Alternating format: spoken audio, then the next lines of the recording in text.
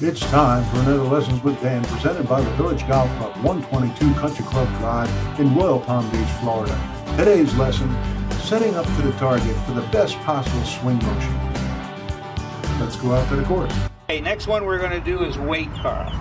We're going to put yourself in position and you're going to try to feel your weight on the balls of your feet here. Too many people sit on their heels. And the other thing that they do is they put their feet down first before they put the club head in position to where they'd like to send the ball.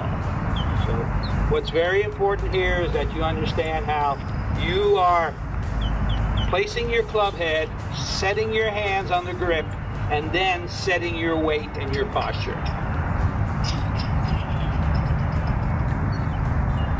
So this is key if you want to have a good balanced swing. Good weight on the balls of the feet, over the ball, your arms hanging. From here you can create the best swing, balanced swing that you can produce. What we want to do and what we want to become very, very sensitive to is please take the time not to look and then put your feet. Please take your time to look at your target, look where you want to send the ball, focus on that, then place your face with your right hand of the club in that direction, then put your grip and then set up correctly. And for irons and hybrids, the ball position should be the middle of your feet. Not behind, not forward. Now, as we go to the fairway clubs, 5 wood, 5 metal, 3 metal, 1 metal, same thing. Always look to your target, always determine with your club head that area where you'd like to send it.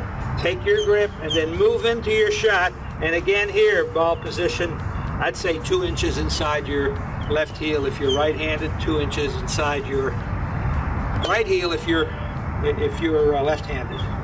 So it's very, very key. Always a little bit of an angle, never behind straight like this, because you see how you create a curvature here, plus you're going to pick up the club too quickly with your hands and you're going to throw it down. You want to let your club be pushed back and given maximum hand, arm, shoulder, and body. Those are the keys to initiate the best swing. We only have a second and a half to execute a golf swing, so it's very, very important for you to realize that we can't think of all these things. We can only allow them to start. The last thing on that I want to emphasize, do not grab the club.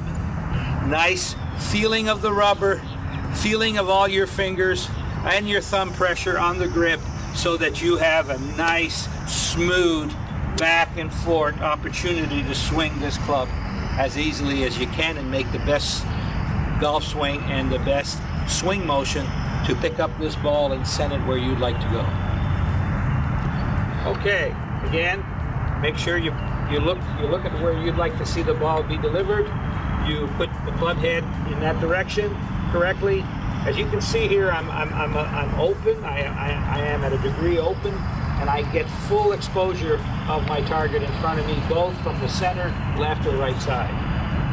Hands on the club, set up inside here, get comfortable, start my backswing, move my forward swing, and I create the best motion that I can to get good contact and good launch.